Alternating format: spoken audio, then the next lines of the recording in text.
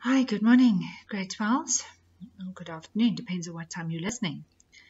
So we're on mining now as part of the primary sector, and mining has been the main driving force behind making South Africa the most developed country on the African continent. The mining started with the discovery of diamonds on the banks of the Orange River in 1867. There were gold rushes in Pilgrim's Rest in Barberton and eventually also in the Witwatersrand, where there was massive development. And even today, that is the most developed region of our country, the Gauteng sort of region. I want to draw your attention to a couple of numbers here on the right-hand side. First up is that mining, these are figures for 2018. Mining contributed 7.3% to the country's GDP. Down here towards the bottom, 312 billion rand was made on mineral export sales. So that's foreign income coming into the country. Two more important numbers right at the bottom. Company taxes paid were 22 billion and pay as you earn by mining employees was 21 billion. Those are all contributions to the government's income to be able to run the country. So what are our most important minerals or materials that we're mining here? South Africa has the world's largest reserves of alumina silicates, chrome ore, gold, manganese ore, PGMs and vanadium. If we just have a look at these ones down at the bottom, on the left-hand side, first we have platinum. We call that, sometimes we refer to them as PGMs, which are platinum group metals, and they're mined all together. Next up, we have gold. The Witwatersrand is the world's largest gold resource and has produced over 2 billion ounces of gold to date. Next, we can see our diamonds. The first diamond was discovered in 1857, and despite having been mined for 1.5 centuries, the diamond mines have still got plenty of resources. And then finally, coal. The 70% of the coal that we mine in this country is still being used domestically, and of course then most of that is used to generate electricity. Here's a term up here that we need to just take note of. It's the multiplier effect. And this is where additional economic development happens in response to a new or expanding economic development. I'm going to give you an example with mining there, is if a new mine was to open up in an area, other businesses will be able to open up as a result of this mine. Businesses that support the mine with equipment, accommodation for people, services and so on that the people would need. That's what we call the multiplier effect. So if we have a look at this map here of Southern Africa, we can see in this region up here so many minerals all found together.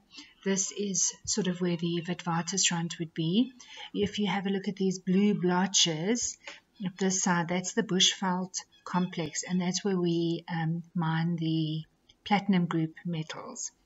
What's also interesting is these green blocks, that's coal, that's also found in this region, and that also speaks to why this area of South Africa is the most developed at this stage. Interesting too is diamonds.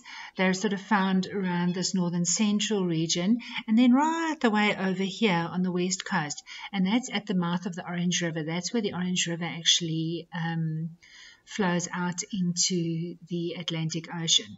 So those diamonds have, in fact, we call them fluvial diamonds. They're washed out by the water. So if we look at the modern face of the mining sector, beneficiation, that's a term we also had a look at previously. What the mining industry does here is they concentrate the ore that has been mined before it's transported. So the value is then increased, the transport costs are reduced because the volume and weight is less. Increasingly, ores are being converted into metals, and the metals and minerals are then being converted into manufactured goods. So this is known as beneficiation. Environmental responsibility, this is a big one, especially in more recent years. Mining companies have to take greater care of the environment in which they operate. And previously mines have released acids and poisons into the water system, and this is no longer acceptable. So the mining houses have to consider this all the time.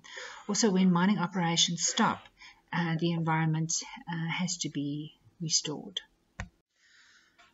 So the factors that have promoted mining in South Africa. We have a long and complex geological history of nearly 4 billion years that have gone into making up the ground we live on, which means that we can mine minerals that are found both in sedimentary as well as igneous type rocks. The quality and concentrations of our minerals are often remarkably high. So if we have a look at this, we're the 5th largest producer of diamonds, but because of the quality of the diamonds, we're the third largest in the world in terms of production value.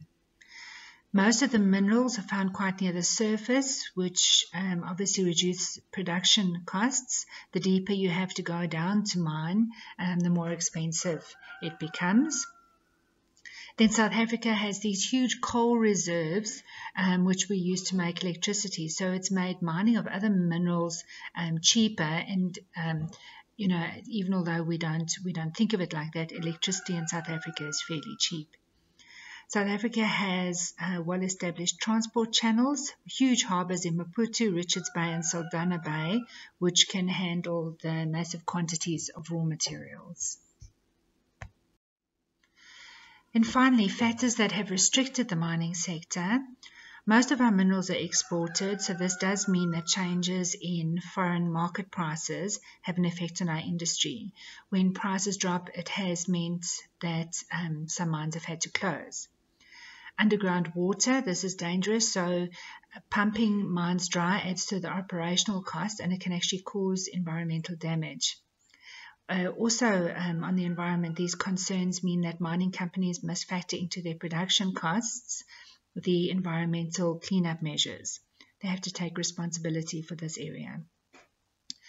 Many of our mines are quite far inland, so the cost of transporting the minerals to the coast adds to the overall selling price. Then there's the scourge of Africa, I always call it that, HIV/AIDS. Affects the workforce and means that employees are absent from work more often because they're ill, and experienced workers are also lost to this pandemic. Another major problem in South Africa has been labour unrest and work stoppages, and this has had a negative impact on the economy in generally, but definitely on mining. So that's it. Thank you.